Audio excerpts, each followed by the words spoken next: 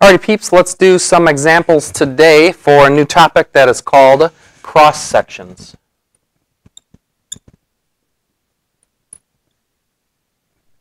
Boom, there it is. Alright, we're going to start with a problem. And what's that problem going to look like? We're going to have some new vocabulary. First of all, cross-sections and new vocabulary. Let's start with the question. So we're going to say, what is the volume of the solid whose cross-sections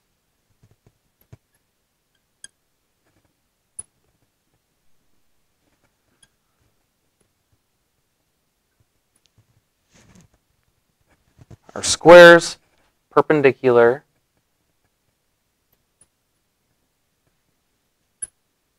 to the x-axis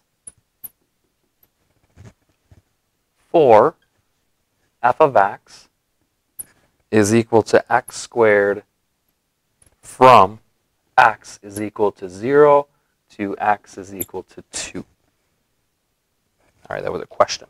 All right, friends, let's read through this. We got some vocabulary. Let's focus on taking that apart. So first of all, it says, what is the volume of the solid whose cross-sections? And I'll identify a cross-section here once we get a graph of this. They are squares, and it says that they're perpendicular to the x-axis. Let me just tell you what that means. If it's perpendicular to the x-axis, I'll talk about in terms of conceptually what that means, but I'm going to tell you this means to me integrate with respect to x. Simple as that, which tells me how my function needs to look as well. If it's at perpendicular to the y-axis, then I would have to integrate with respect to y, because that's just how my shape is going to be stacked up. Okay, so let's check out what we have here. First of all, let's graph this right here. So f of x is equal to x squared. That's going to look like a parabola thingy. Yikes. There we go. And we're looking at it from 0 to 2. So maybe here's like 1, maybe here's 2. So this is the region that we are building our cross sections from. So normally what we've been doing is we've been like rotating this around something. Maybe we would rotate this around, I don't know, or maybe we would like rotate this around the x-axis. We could rotate it around this line right here, but we're not rotating today. We're going to have a new concept that is called a cross-section. And let's go ahead and let's draw our cross-sections here. And to do that, we're going to have to draw a three-dimensional graph. So if you'd imagine my hand being the graph, what I'm going to do is I'm going to tilt it down, and I'm going to draw my graph like that. So this is going to be my y-axis right now. And I'm still going to go straight across for my x-axis. But now I'm going to have this thing, and I'm going to draw this dotted. This is going to be like my z-axis. So I have three dimensions now. I have an x, a y, and a z. And again, if you think of the graph, this is the xy graph. What I'm doing is I'm rotating it like this, and I'm looking at it from really a top view where I can see a third dimension at this point. Okay, so let's put this graph on here. So it's going to look something like this. And we're talking about from 0 to 2, so I'm going to call this 1 and 2. And so we're going to go, I'm going to draw it out there a little bit. All right, so here's our region that we're talking about. Let's draw some cross-sections. Now it's going to tell us the shape of our cross-section right here.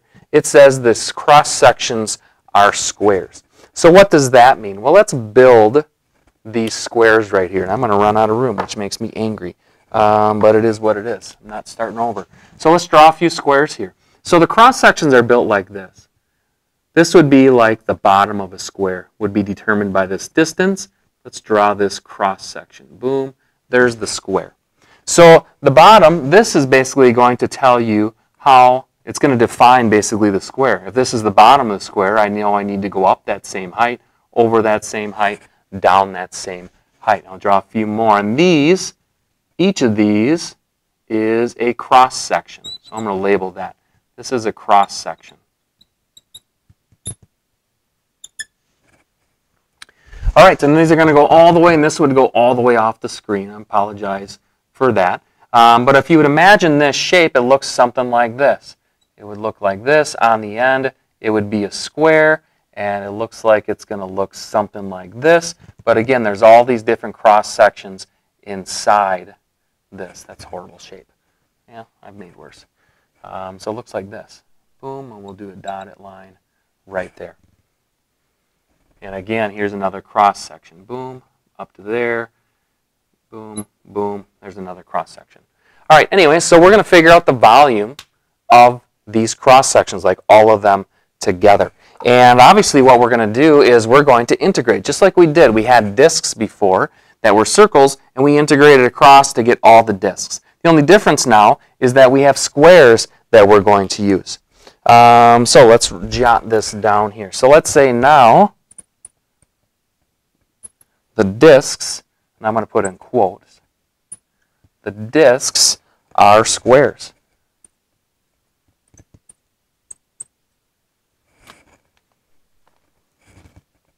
All right, we're going to say we just use the same method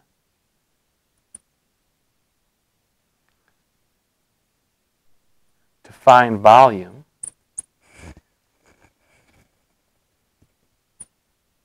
just a different shape. So in other words, before we had discs, we found circles and we integrated across. The only difference right now is that I'm going to use these squares to find this volume. All right, so here's how you find the volume of any thing with cross sections. Volume is going to be equal to this area from A to B, whatever it's going to be, of A of x dx. So this is A of x is the area as a function. Because the areas are changing the whole time, what we're going to do is write a function for it. We're going to integrate across it. That would include every single one of these squares, which is going to give me the exact volume. So in this case, and this dx right here, I have dx because it says perpendicular to the x-axis.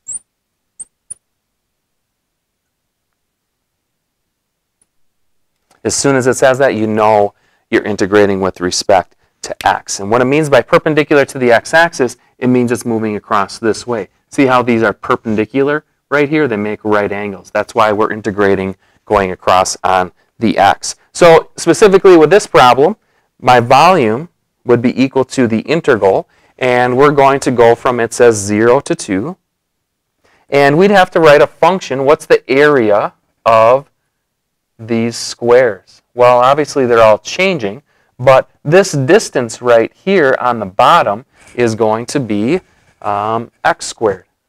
That's y equals x squared. So therefore, the bottom length is x squared. If I drew one of those cross sections, it would be x squared on this side, x squared on this side. And as a function, the area of that square would be x to the fourth. So I'm going to say this would be x squared squared dx, which is equal to, from 0 to 2 of x to the fourth dx. Okay, and we can integrate this. We're going to end up with 1/5 x to the fifth from 0 to 2, which is going to be 32/5 in the end. All right, so what do we want to take away from this problem? First of all, just introducing the idea of a cross section. What's a cross section? Here's one right here. This is the square. That's one cross section of this three-dimensional shape. If you could take a machete and go and slice it right through, what you'd see is a cross section on, actually you'd see it on both sides of it. So how do we find the volume of cross sections? We use the same methods we always have, except now we're just doing the integral of the area of the shape instead of either discs or washers. Otherwise, it's very much the same idea. All right, so let me erase the board. We'll do one more example for these.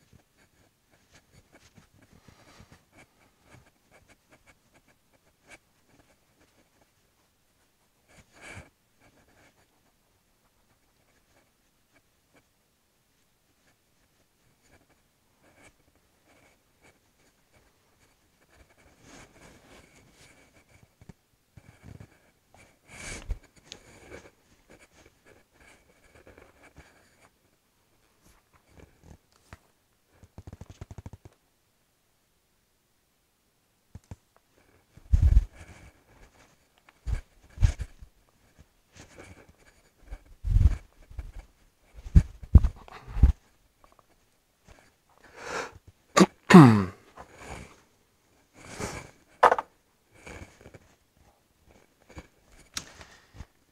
right, friends, let's do our last problem for cross sections here. And it's going to be this. So we're going to find the volume of the solid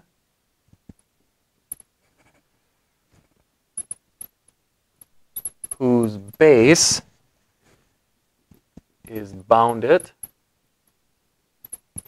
by the circle. I'm going to actually just say equation. The equation x squared plus y squared is equal to 4.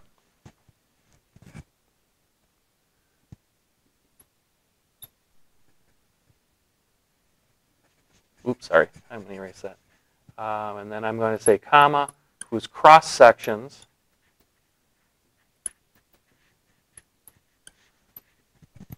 are perpendicular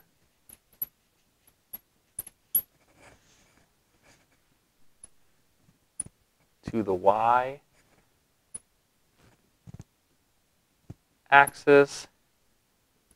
and are semicircles. All right, friends, I'm getting crazy here. I'm changing the shape. I had squares again. I don't want to do one with squares again. You guys did one with squares. Let's do it with semicircles, which means I might not get the answer in the end of this problem, but I want you to see it when it's a different shape. Okay, first of all, let's make sure we're understanding what's happening here. So we want the volume of a solid whose base is bounded by the equation x squared plus y squared equals 4. So I said before, this is a circle. Circles have equations x squared plus y squared would be equal to r squared, where the center in this case would be 0, 0. So in this case, I know my r is equal to 2. All right, whose cross sections are perpendicular to the y-axis. All right, so that tells me, like when I have cross sections, I'm going to integrate with respect to y. And I'll show you exactly what that means conceptually in a picture here shortly. And it says there's semicircles. All right, so we're going to have to deal with making semicircles. Let's make a graph of this. First of all, if I was to make a graph of y equals, or x squared plus y squared equals 4, we got a radius of 2. Looks something like this. There's my attempt at a circle. Come on, baby. There we go. A circle-ish. All right, let's draw a three-dimensional graph, though. Remember what we're doing, if my hand's like this, orientation-wise, we're taking it and we're looking at it from a three-dimensional approach where we'll now have a vertical dimension. So to do that, I'm just going to take my y-axis, I'm going to draw a diagonal for that, and then I'm still going to stay straight across for my x. And then I'm going to have like this z-axis going vertically. And that goes down through the bottom as well. I'll do it dotted. So my plane, normally we look at it like this with 2 dimensions, now turning it into a three-dimensional plane by just turning that right there.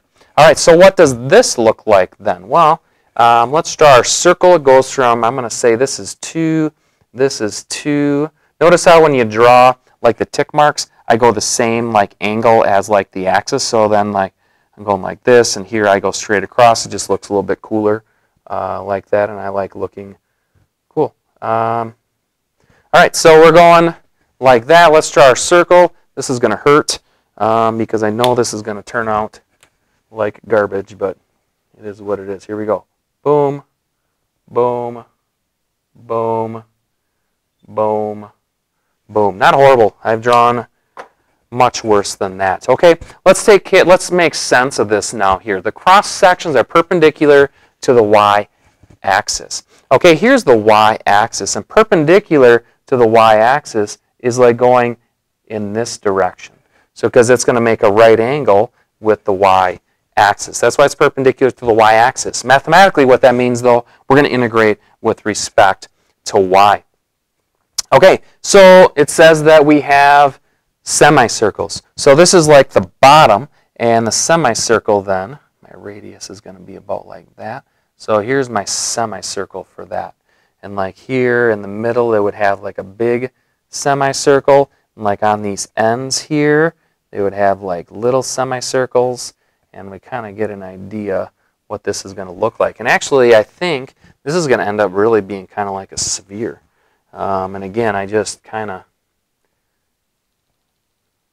think it's going to look like this, where we'd have like a sphere kind of look to it. I don't know how this is getting worse here. I should just not say anything else.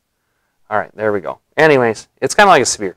We don't have to have a perfect picture. We're just using that as a visual. Okay, but what we need to do is we're going to need to write an equation for the area of the cross section. And my equation needs to be written in a specific way because I have to integrate with respect to y. So that means, long story short, step one, I need to solve for x in this one. So if I'm going to solve for x, I would subtract x squared, y squared, and then I'd square root. So I get x is equal to plus or minus the square root of 4 minus y squared.